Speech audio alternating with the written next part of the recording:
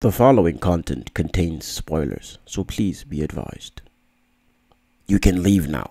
Or stay, because I will spoil the shit out of this. I'm telling you, I will spoil it. Is it just dumb luck, or does Tang actually have powers? Personally, I think he has powers. If this was animated, people would be saying, oh my god, I wish I had powers. This reminds me of a Japanese manga or Japanese anime called Death Note, where Light Yagami just watches TV and sort of kills people based on knowing their name and how they look.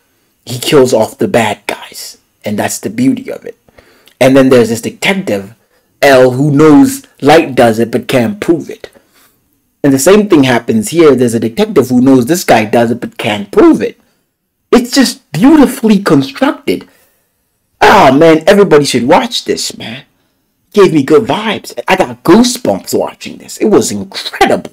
A Killer Paradox is a very interesting series, about 8 episodes long. It's based on a web show or web series or webtoon of the same type of name. It's Korean and it's a breath of fresh air. It's got suspense, it's a thriller, it's a drama, it's got a bunch of killings in it. So I think this should be an eye watch for anyone who's interested in watching Korean shows or even watching anything that has to do with crime and suspense.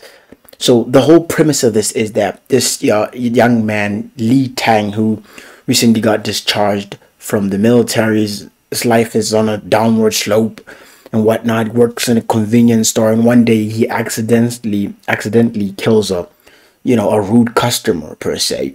And after that, it's later discovered that this rude customer happens to be a serial killer. And by unbeknownst to him, it always seems like there's no evidence that ties him to the murder. The police even conclude that the serial murder or the serial killer was killed by one of his victims and he somehow survived. And long story short, this goes on for the entirety of the show, where he kills people, accidentally killing people sometimes. Of course, at first glance, it starts off as him killing accident. First, he kills this half-blind lady because she was blackmailing him, wanting him to give her millions every month because he had the hammer that he used to kill his first victim. So he ends up killing her, and unbeknownst to him, this lady killed her parents and buried them in her backyard. And it starts a chain reaction of some sort, where every time he gets a tingling sensation, his murder sense, it's like Spidey sense, but he senses people with murderous intent or murderous crimes in a way. So he just kills them. And always happens that these people, after they discover they dead, they were hunted or looked for killing various people, raping girls, just doing hideous, atrocious crimes.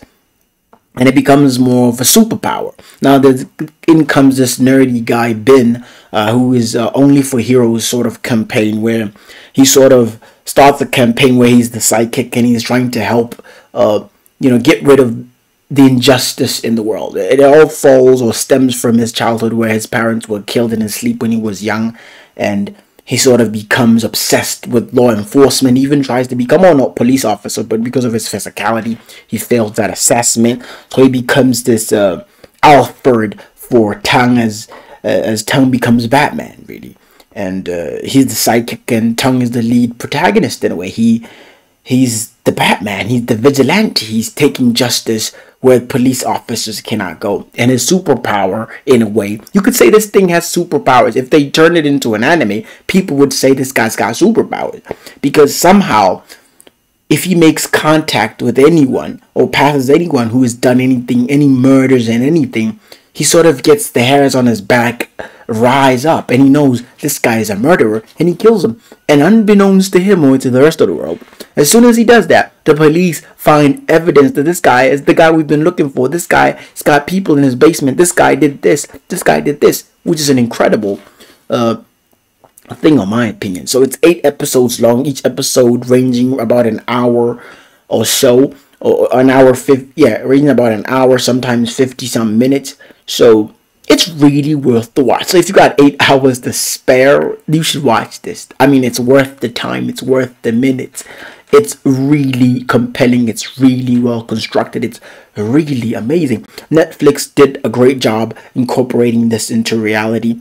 I was at the edge of my seat most of the time. I was like, oh my God, he's going to get caught. He's going to get caught. He's never going to get caught. Oh my God, how is this? And then there's a whole other spectrum where you look at Ben, the nerdy guy with the glasses. He's a bit chubby. He's the security guy, the tech guy, basically, to Tang. He started this project earlier, and one of his people that he used back in the day to kill people comes back and is sort of psychotic in a way. He just kills randomly. Like, he just kills people out of the randomness of it being, sometimes he kills the wrong people and whatnot. But Tang is perfect. Tang Lee kills people who've done crimes. He doesn't have, and the beauty of it, he has no motive. He has no emotional attachment to why he's killing you. Sometimes they don't even know why he killed you. He just knows you've done something wrong, so he kills you, and then he finds it on the news like everybody else, which is incredible. When he first started doing this killing thing, he kidnapped this professor fella who he suspected had the tingling sensation, the murderous intent that this guy is a murderer. So he kidnaps him, and then his psychic comes up with his laptop, does his thing, and discovers, oh my God, this guy's raping and killing kids. And then he murders him. And from there, it's just yin yang, and they work together like Bonnie and Clyde. And then there's this detective who's after him with like a cat and mouse race. He's after this guy. He knows this guy's doing this, but for some weird, beautiful reason, the heavens have blessed this guy. There's no evidence. It's either rains when he does a murder or after he does a murder, so the DNA gets washed away, or a fire starts. Like, Tang is not really starting anything. He does nothing. He does nothing to change everything. It just happens on its own. His first murder, a dog stole a hammer that he used that had his prints. And the lady tried to blackmail him with the hammer. He took the same hammer and killed her. And that same lady's dog licked off Tang's DNA in the whole apartment. And they couldn't find DNA on this guy. It's almost as if this Tang fella has a sixth and a seventh sense. Like, he's the most luckiest person ever. Like, he's got the sixth sense people who do bad things.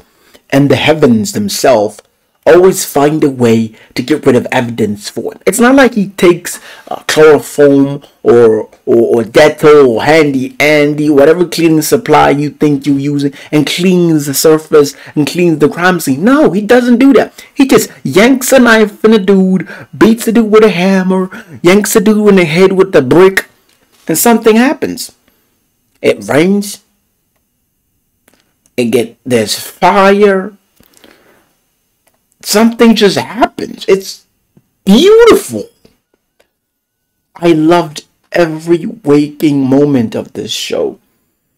And the beauty of it, in the end, he still does another killing. And the detective that was after him ends up, saying, there's nothing on this guy. That's the beauty of it. Even if they follow him close in hand, whenever he commits a murder, there's nothing on him. Like, no evidence. So, in the end, he sort of escapes towards the end, and he comes back home and he does another final killing. And it's beautiful. And when you see the detective look at this TV, and he's like, oh my God, Tang's at it again. And he's like, my man. He doesn't say my man, but I think in his mind, he's like, my man's doing it again. Cleaning the rubbish out of these streets.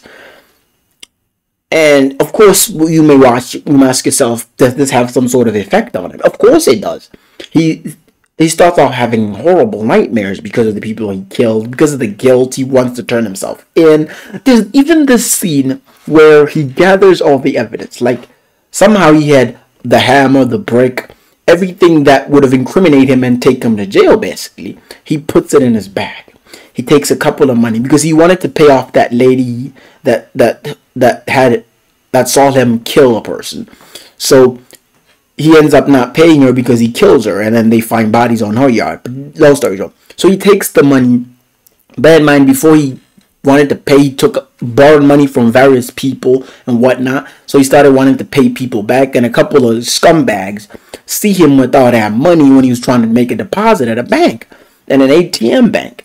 And anyway, he walks out of the bank building, and these two bozos with a motorcycle snatch his backpack.